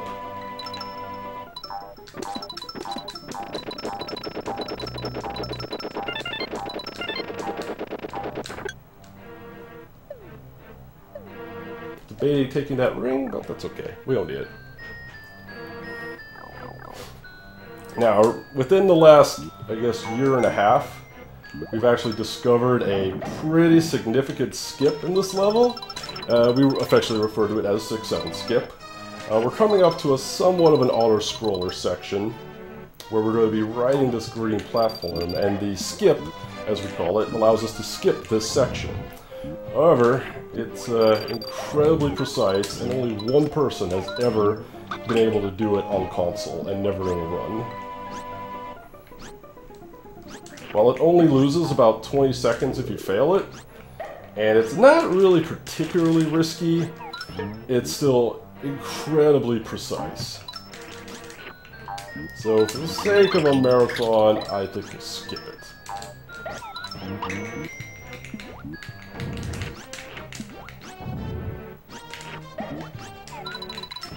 Goodbye, sniff it. And the way you perform the 6-7 skip is you take one of those sniffets, and from the other side of this wall, kind of like what you saw me do in 1-2, where I spit that daisy into a wall and used it to bounce up and over. It's the exact same principle, except you're using a sniffet. It's a much tighter window to deal with, and it's just almost impossible. Also, this will be the final time we see Super Baby Mario.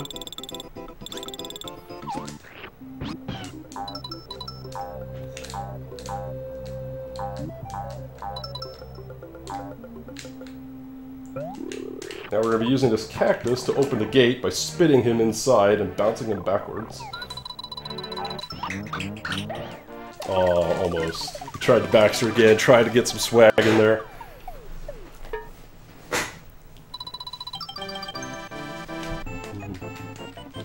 And now we've made it. Bowser's Castle, 6-8.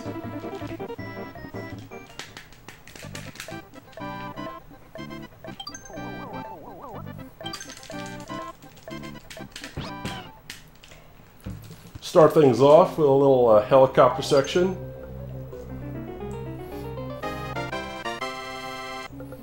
Normally this is pretty dicey if you're a new player to the game, but actually, if you just stay by these coins and just go straight and go as fast as you can, that's all you have to do. Pretty cake. Now coming up. There's going to be 4 spinning doors, and we're going to shoot an egg to unlock one of them, and we want door 4. Just like that. Easy every time. It's not random at all, so if you shoot an egg in the same place at the same time, it'll work like clockwork. It'll work like this. Is that even a phrase? I don't know.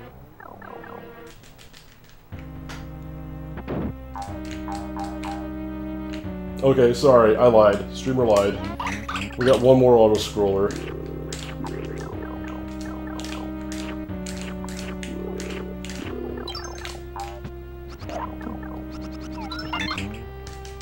Now we're just gonna dance with K-Mech for a little bit.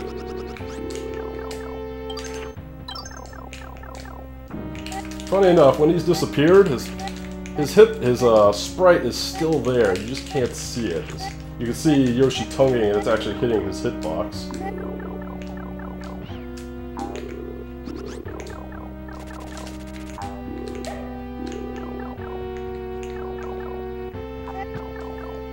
So we're also going to try to avoid getting hit by K-Mech, because if we get hit, it loses time, so, but yeah, have a little fun with him.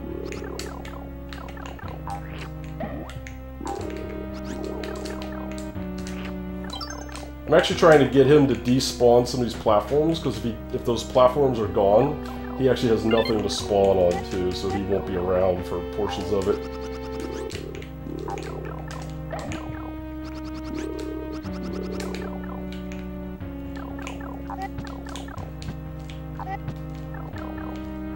Go away, K-Mech, go away.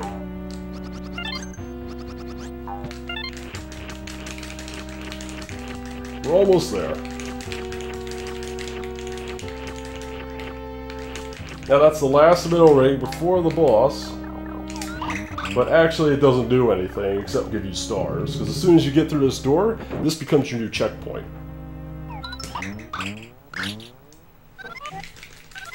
What's up, K-Mech? Whoa! Sorry, it's my little tradition. He just wants to ride the green donkey. Don't you let him. Baby about to have a tantrum. Oh.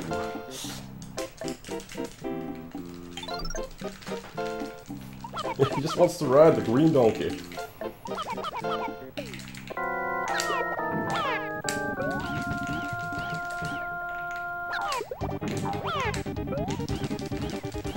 Now, the infamous TIA. No run is complete without the TIA. Some argue that it actually loses you a few frames, but come on, you gotta do it. It's pretty much required. Now we come to the final boss. Probably one of the most epic fights in all of gaming history. Completely different than any other fight you've come up to until this point. You're still going to be shooting eggs at the thing, but instead of shooting them left and right, you're shooting them into the background.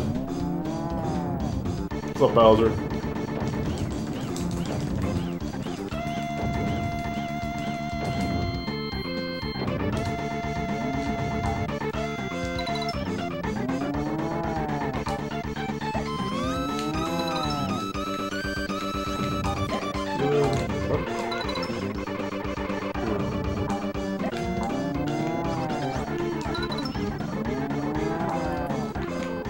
Please.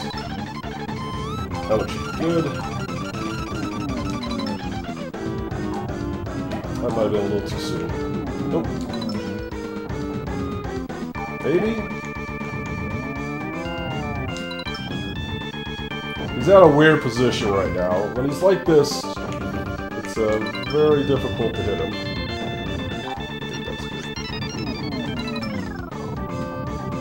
Take 7 shots to kill Bowser. One more. Want to do it. That looks like it's good. I think we're good. Alright, one more. Streamer lied. Streamer lied. I forgot I didn't hit him while he was... Go away, Bowser. Go away. Go away. Okay, now he's dead. I forgot that I didn't hit him while he was throwing rocks. Threw my timing off a little bit there. That's okay. Time is coming up at the end of the next text box. You go until you have no more inputs to do.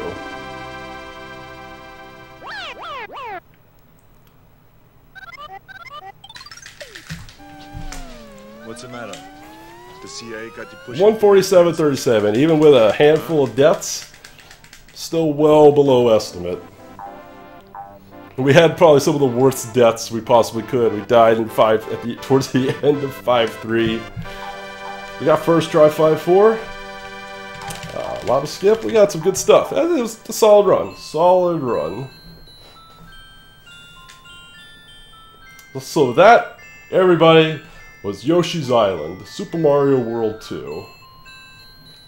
Thank you so much for your consideration in my submission, and I hope to hear good news from you. Take care and enjoy the credits.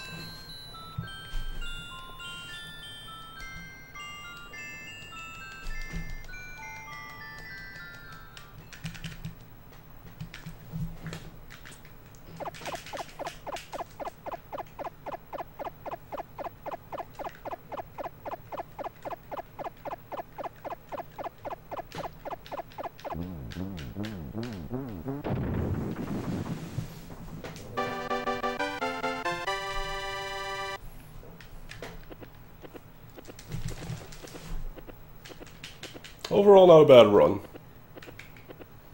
Not bad. I'm okay with that.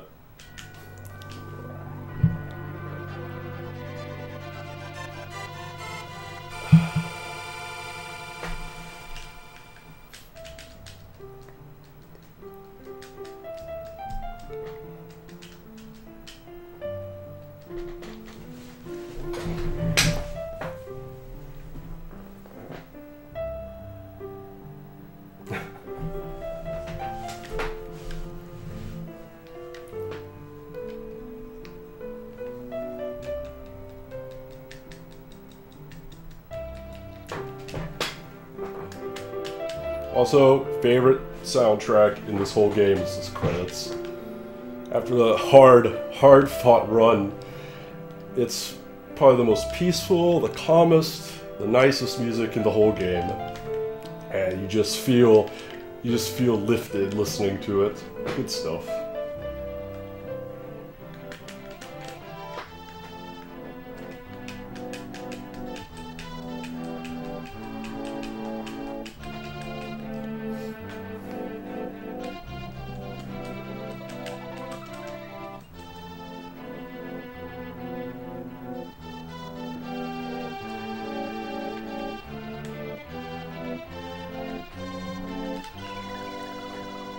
Oh, I'm all out of beverage. My beverage!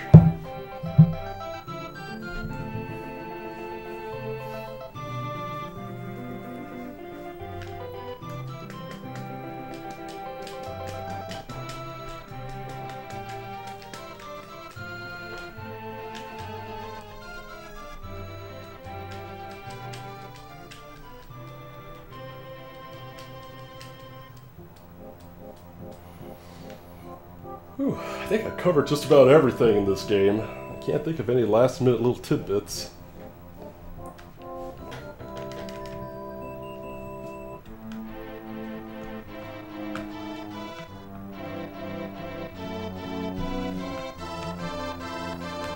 So we'll just give some shout-outs. Shout out to the Yoshi's Island community.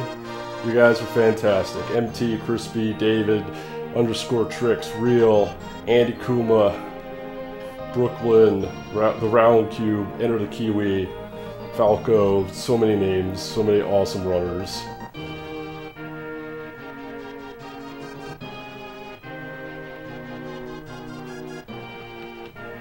You guys have been fantastic. Thanks for supporting me. It's been a journey. It's been a lot of fun. I love this game. It's been good.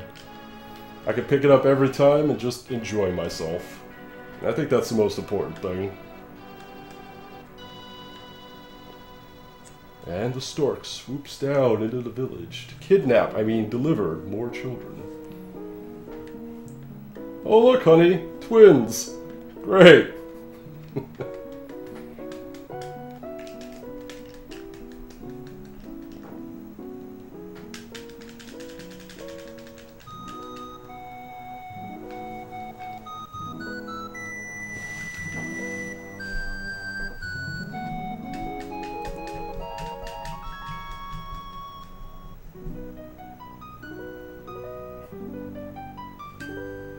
And heroes were born. The end. So, once again, I am Kolthor the Barbarian, submitting to AGDQ 2017. Thank you so much for your time, and please consider my submission. You all have a great evening, and take care. Peace!